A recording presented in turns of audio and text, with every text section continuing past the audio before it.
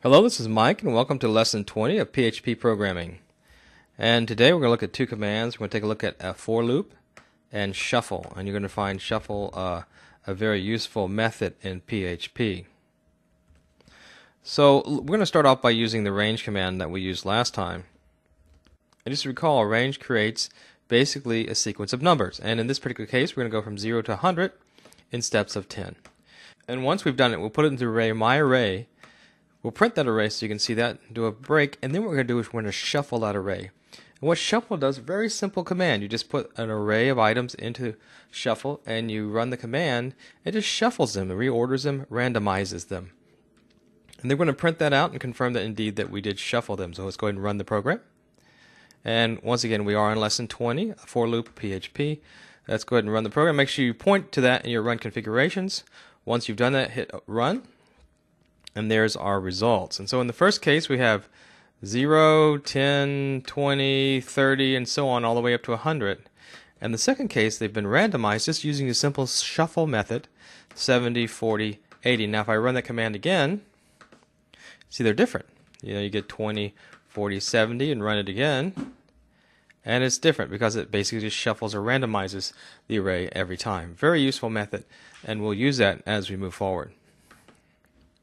You can imagine you might be shuffling a deck of cards, for example, and we'll actually show you how to do that. Now, the next method I want to take a look at is the for loop. Very important method in PHP. Basically, the way the for loop works is it has three pieces. It has an initial, a condition, and an increment, and a statement. So it's very similar to the while loop, but in this case, you have a few extra pieces. And I like the for loop a lot. I actually use it a lot in programming. And I want to say, once again, with the for loop, if you only have one statement, you don't need a curly bracket. But if you have more than one statement, then you definitely want to put the curly brackets in there to group statements together. So here's an example of a for loop right here. I have my initial variable. I need to declare that variable. That's the variable I'm going to iterate over. Then you have your condition. Basically, it's going to iterate until, for example, count is less than or equal to 10. And in the for loop itself, you're going to increment. So in a sense, it's the while loop all put together in one. I have a condition here to check something. I want to check to see if the count is less than 10, and if it's less than 10, I'm going to add a comma after the count, and if it's not, I'm just going to echo out count. So this should give me a string of numbers starting with 0 with commas all the way up to 10, and the last number does not have a comma because in the if statement you go to the echo without a comma. So let's run it and see if it works.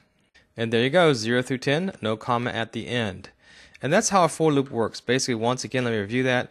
Initial, that's basically the variable you're going to declare with its initial value that you're going to iterate over some condition that's going to keep iterating until that condition is finished, and then your increment is right in the for loop as opposed to the while loop where you actually had to put it inside.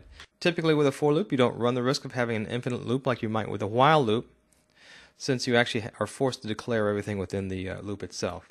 Alright, let's go ahead and apply all this. Let's apply the shuffle that we learned previously and the for loop to create a random name generator. So I actually want to create a random name generator, and I actually pulled this from IBM's game site. They actually have a little game, 30 tips of PHP programming games, and this is a random number generator. Basically, it has two arrays. It has a male name array and a last name array. So basically, I'm just going to take two arrays, male and last, and I'm going to shuffle those array, and then I'm going to print them out using a for loop. So in the next piece right here, I create my arrays, and then I just put shuffle on them. And then I'm going to print them out just using the for loop. And so I've created these arrays, and I'm just going to use start with initializing I equal to 0. Going to iterate until it's less than or equal to 3, and going to increment by 1 every time. So what I'm doing in this program is I'm shuffling the two names. Then I have my for loop. My initial condition is 0, and then I iterate I until it's less than or equal to 3. And each time I go through the loop, I iterate by 1. So that's what that means.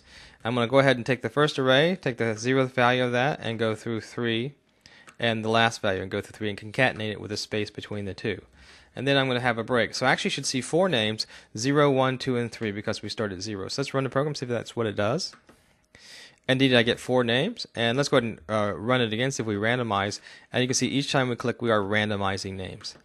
So that's really all there is to for loop and using shuffle. They're very useful methods, and we'll be using them a lot as we continue to code. Go ahead and download the code from the website and enjoy coding. And we're going to do for each loops next. Thanks for listening. This was Mike Lively.